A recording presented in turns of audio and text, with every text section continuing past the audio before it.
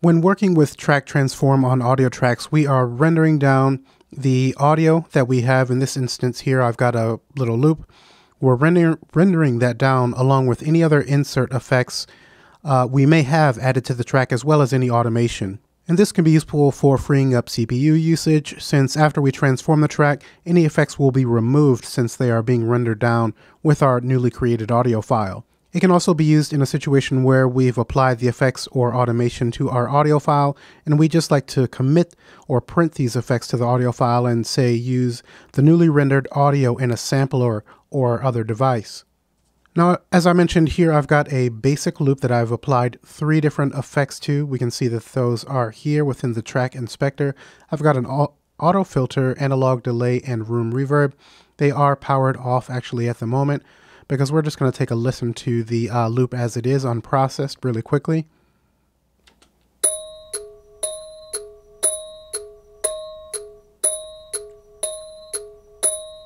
Okay, I'll come back to the beginning of the track, and then I'm going to just click on the global power for the inserts and activate all of those so we can then hear them processed.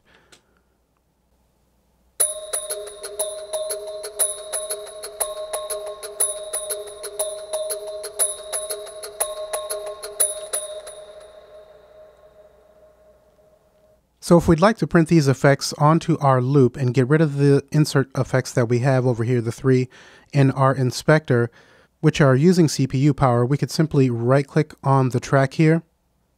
And then down towards the center area, we have transform to rendered audio. I'll click once on that, and then we have a dialog here and a couple of different options. So first we have preserve real-time state, and there's actually a description here below. So when we have this activated, we'll at any time be able to go back and transform the audio track back to its original state that it's in now with just our original audio loop and the 3 insert effects applied to it. So even when we are transforming, these will be removed, but as long as we have this preserve real-time state checked, then we can always go back to its original state.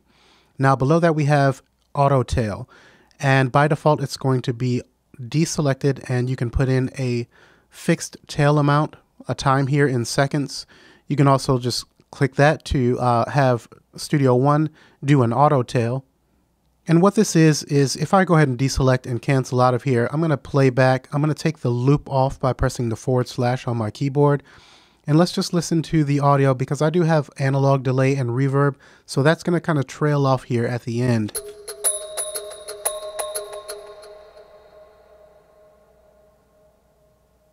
So you can hear those effects being played even after our loop is finished here at the beginning of bar 6. So this is where the tail comes into play.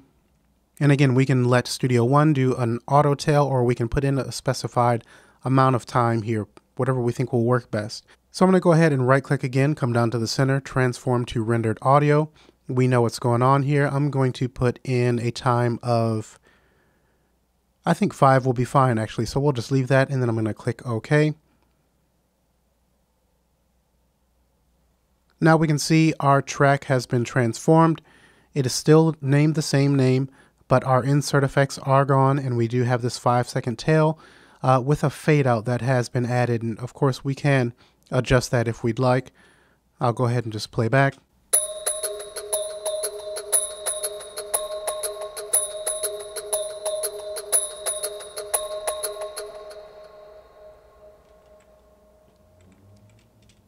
Okay, so we can hear clearly how that works. Now, if we'd like to go back to as it was, because we did leave that checkbox checked, we can go to transform to real-time audio, and now we can see we're back to our original state with the 3 insert effects.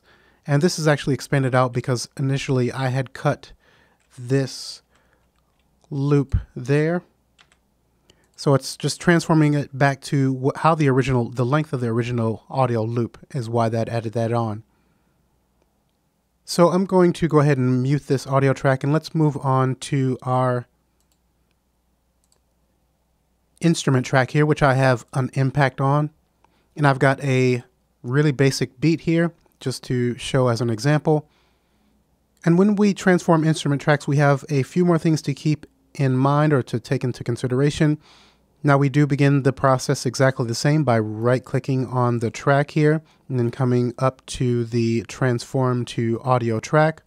I'll go ahead and click on that, but then you can see at the very top here we have render all channels.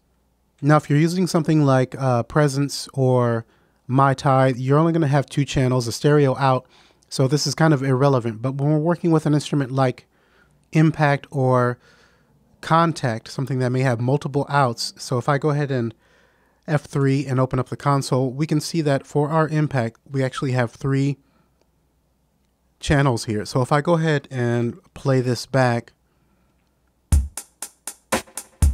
we can see our bass drum, snare, and hats all on three different channels, and they're being routed to a bus here. And I've directed them towards this bus to also tell you that once we transform the track, it will create three individual new tracks, but it will keep your routings. So if you do have your drums routed to a bus, once we transform the track, they'll still be sent to this drum bus. So I'm going to go ahead and F3 to close out the console, and let's right click and come back to our transform to audio track. Now if we were to deselect this, then it's going to transform or render down only the track that you have selected. Next below that we have render inserts. So if I had any compressors or delays on the individual channels, then it's going to render those inserts down with the audio as we just saw with our loop. We have preserve instrument track state, and we've seen that as well in our previous example. That just means we're going to be able to go back to the original state where our original MIDI instrument track will be brought back and any inserts that are on that track. We then have remove instrument if we'd like to basically remove the instrument after the transform process has been completed to save on CPU.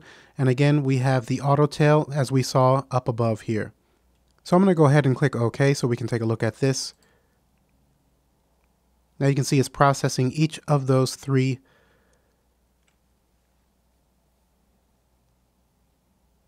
or more than that, because we actually do, if I F3 and come back here, the Impact does have other channels that are active.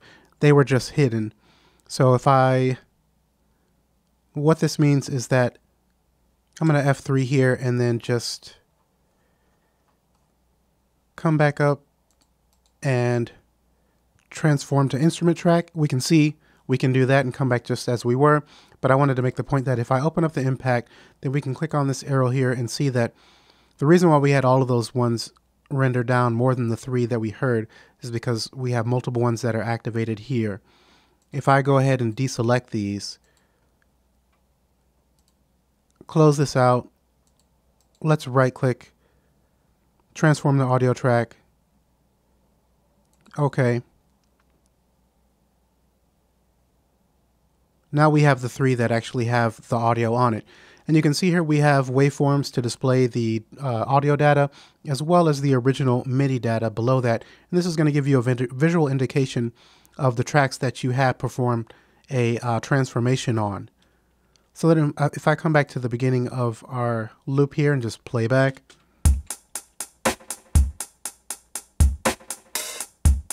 I'll F3 and open up the console. And we can see that, as I mentioned, these are still being routed to the bus that I created, so our routings will be kept.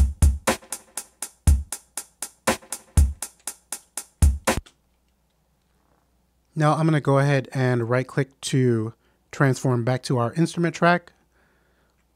And just the last couple of things that I want to make note of is that we can, if I press T and add an audio track, I'll just call this drums.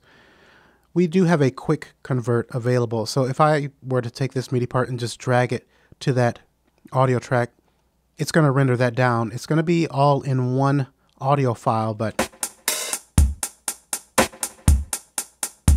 we do have that available. Say if you had a melody part and that's not an issue for you to combine to render it as one audio track. I'm going to go ahead and Control Z. And the other thing that I wanted to mention is just that you can transform multiple audio or instrument tracks at a time, which can save you a lot of time. So just know that that is possible as well. And that is working with the transform tracks within Studio One. Thanks for watching.